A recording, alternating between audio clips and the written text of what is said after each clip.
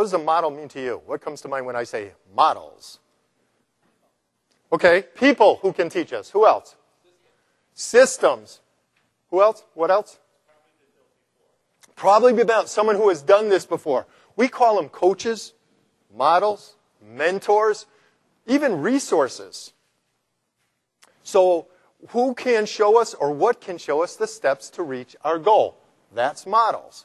This is one of the many reasons I love NSA, because models get up here and they teach us. They say, hey, here's what worked for me, or here's the research on this, and they teach us the steps. And then we must go forth and, with mastery, means practice those steps.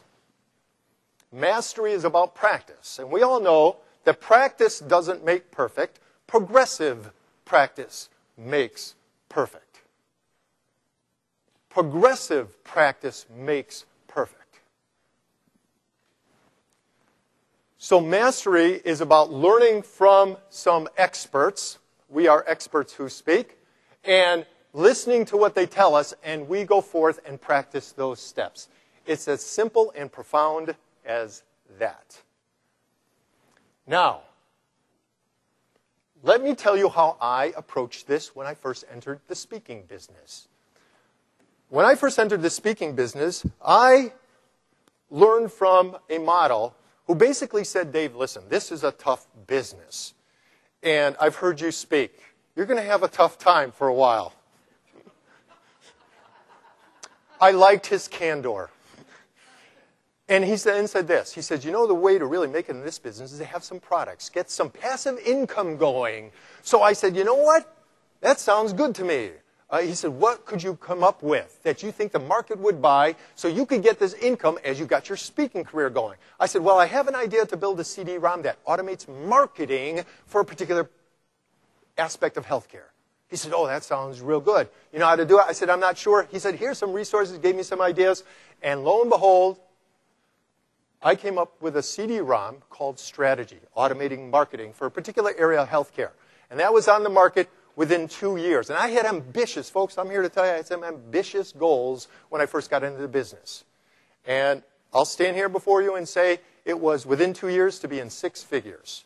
And I want you to know I was, at the end of 2 years, in 6 figures, but in debt.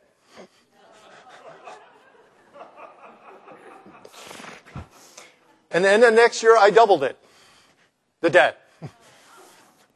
No, actually, within 2 years, I was $100,000 in debt.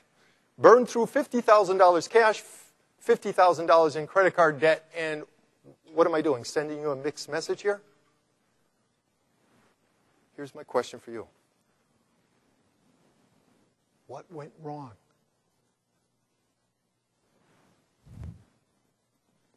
What happened? Okay, maybe the baby steps.